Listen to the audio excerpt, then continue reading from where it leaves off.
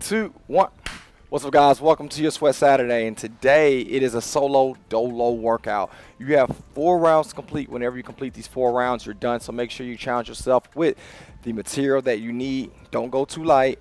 Go at a weight that's going to challenge yourself, but at the same time, you shouldn't be stopping every 1 to 2 reps. All right. So first thing you're going to need are both your balls. All right. You're going to need your wall ball and your slam ball. And the second item you're going to need is a tough, challenging dumbbell or kettlebell.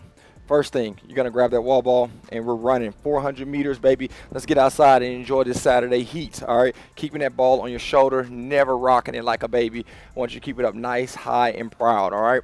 Whenever you come in, you'll be finished with your 400-meter run. You would then go into your 30 dumbbell overhead lunges. So this is pretty much the meat of the workout, so make sure you challenge yourself, make adjustments as needed. So you would snatch it, get it above your head, keeping that bicep near your ear. All right, go into that reverse unless you like to go forward. Personally, I like to go reverse, but you would do a total of 30. I'm alternating continuously until I get to 15.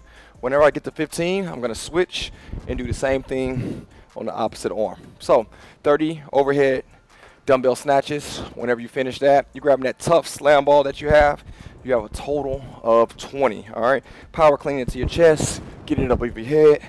It's not necessarily a slam. You don't have to try to break the ball. It's just basically putting it down to the ground with some emphasis, depending on the weight, right? If you have a 70-pounder, I don't expect you jumping and slamming it down, all right? You're just kind of getting it back down to the ground. So make this one tough with the movement that you choose or the slam ball you choose, but you got a total of 20. Whenever you finish your 30, if you're 40, you're 30, you're 20, you then just do 10 standard burpees. All right, whenever you finish that, you'll be done with round number 1.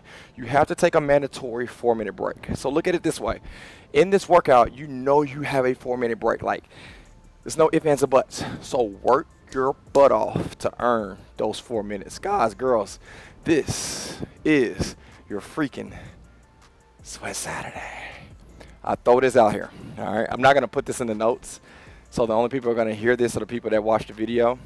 If you really want to challenge yourself, like for my guys that have been doing this for years, throw on that weight vest again. I see y'all there.